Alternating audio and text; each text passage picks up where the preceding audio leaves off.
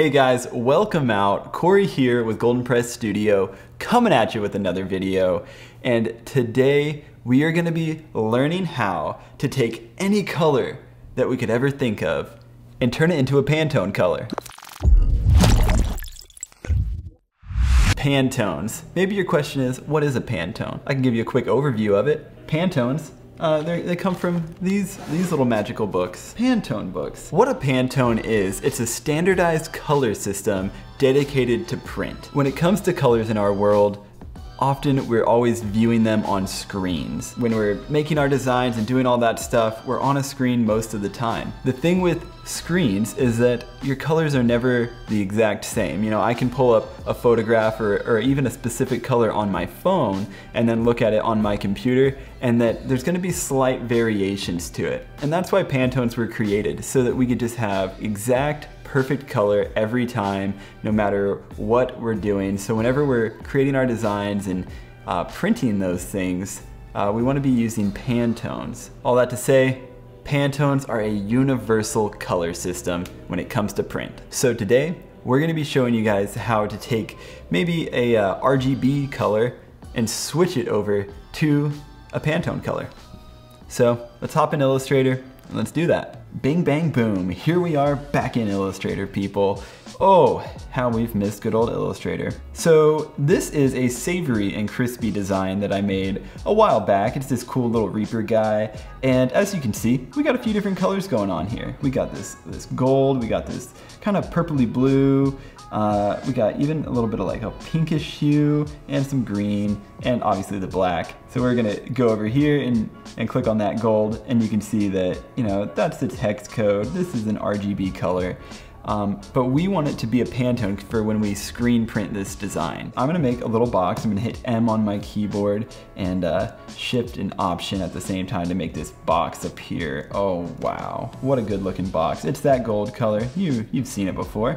And I'm just gonna make a couple of these boxes real quick. So I'm gonna hold Alt and Shift and drag it over and make a couple boxes. These are gonna be our color palettes that we're going with. So we got our gold one, and we'll click on that box. We'll hit I on our keyboard and just do the little color picker to get that purpley blue color. And we'll grab this one and hit I on our keyboard, and we'll select where that pinky white color, and one more for the green. We don't need to make one for the black because it's black, and that's, you know, a pretty standard color. We're gonna use black ink when we print that guy. So we made our little colors, they're looking great. I'm gonna highlight them real quick and make a little copy of them. And I just did that just so we'll have a little safe copy of these colors that we'll be able to compare and contrast to. So we're gonna run over here to this panel right here on the right side, and it's our swatches panel. And you have all these colors up here, but I'm actually just gonna highlight all of them and trash can them because I don't want to get distracted by any of those things. We are going to go and we're going to highlight our little boxes of color that we've made, and we're going to go down here to the bottom of our swatch panel and click New Color Group, this little folder, and it's going to give us this little prompt. And you want yours to just look like this, all these things selected. You can give it a name if you'd like, but I'm just going to leave it as Color Group 1. Hit OK, and you notice in our swatch panel we got all these little colors over here now. And they got this little dash or little edge to them. But now we're gonna click on that little folder, and it's gonna kind of highlight all those colors. And we're gonna go down to this little wheel down here, and we're gonna click on that. It's gonna bring up this page. And you know, it's got a couple different little menus. This one's kind of cool, looks pretty. And we're gonna go over to this guy right here, this little boxes. Click on that, it's gonna pull up this menu. And we're gonna go to color books, and we are gonna go down to Pantone solid coated or solid uncoated. It depends on what you're printing with. Quick little thing is, this is the solid coated Pantone book. And what coated means is that it has a kind of gloss finish to it. And so that's things like magazines, you know, that's the kind of like shine that we're thinking about. And when it comes to screen printing, plastisol ink is considered a coated type of ink. When you print it, it has a bit of a shine to it. So if you're printing plastisol, holy crap, Can you hear the sirens, people?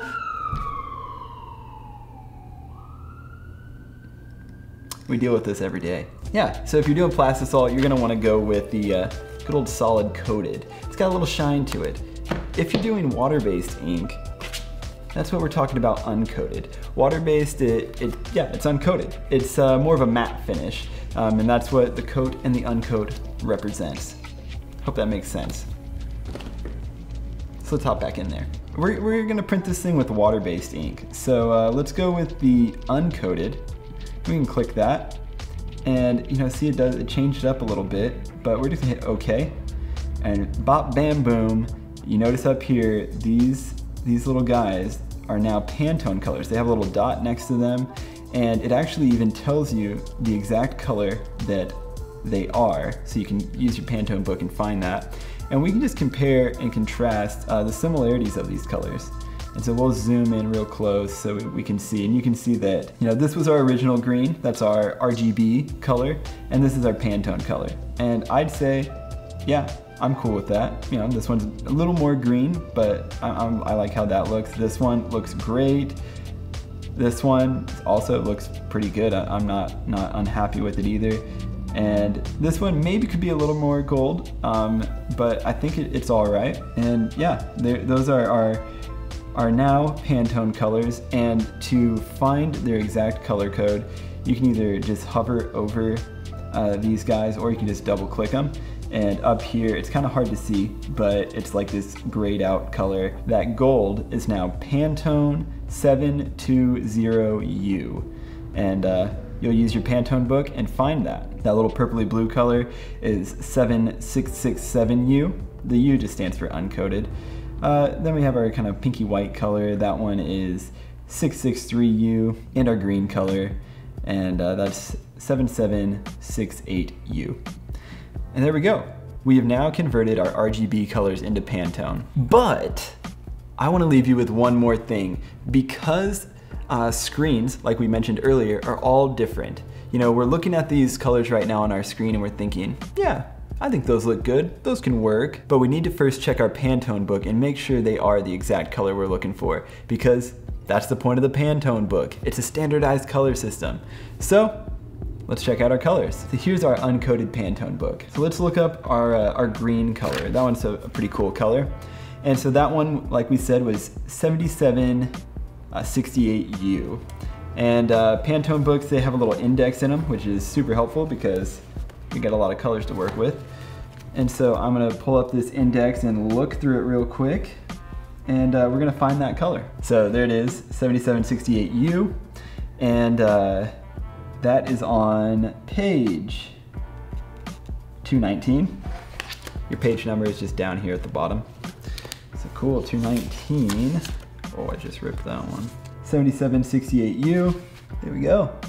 We found our color right there. And honestly, they did a pretty good match. I'm totally happy with that color green. So you just have to do that for the rest of your colors. Again, you need the Pantone book to do this, because if you don't, sometimes you'll be on your computer and you'll choose a color and you'll be like, wow, yeah, I like how that looks.